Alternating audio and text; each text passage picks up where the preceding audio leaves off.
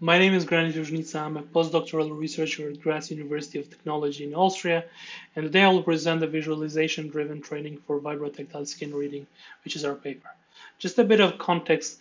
Skin reading is conveying complex information through vibrotactile displays, and typically this is done by first encoding symbols, which could be letters or phonemes, and then expanding to words and sentences.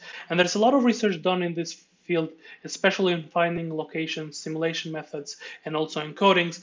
However, one of the problems that still persists is that training users is tedious and time consuming for users. And we aim with our research to make this as user friendly as possible. Hence, we propose a visualization driven training method where participants are trained using a visualization of activated actuators that encode a certain symbol. To evaluate our proposed method, we performed a user study with 18 participants where we compared our visual-based training method with a baseline.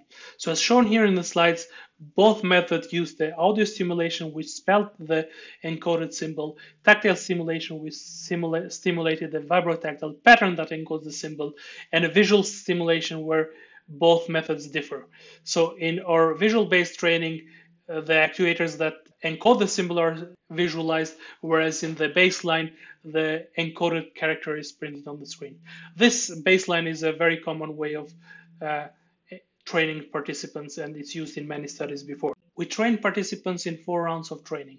Overall, participants were able to recognize symbols that were trained using visual-based training significantly better than symbols that were trained using classical training.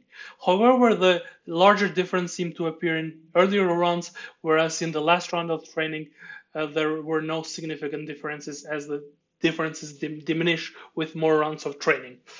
Participants were able also to reconstruct the pattern that encodes the symbol significantly better in all the rounds combined, as well as in the last round.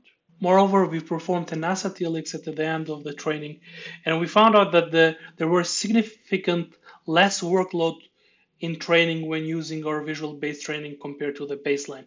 Participants also preferred our visual-based training significantly more than the baseline. To summarize, this paper proposes and evaluates a visual-oriented training approach for skin reading.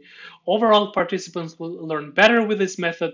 However, the differences seem to be more prominent in the earlier round, and they seem to vanish in later round. Nevertheless, this provides a steeper learning curve for participants. Also, participants experience less workload when training with this method and preferred it much more than the baseline. Thank you for your attention, and I invite you to read our paper for more details.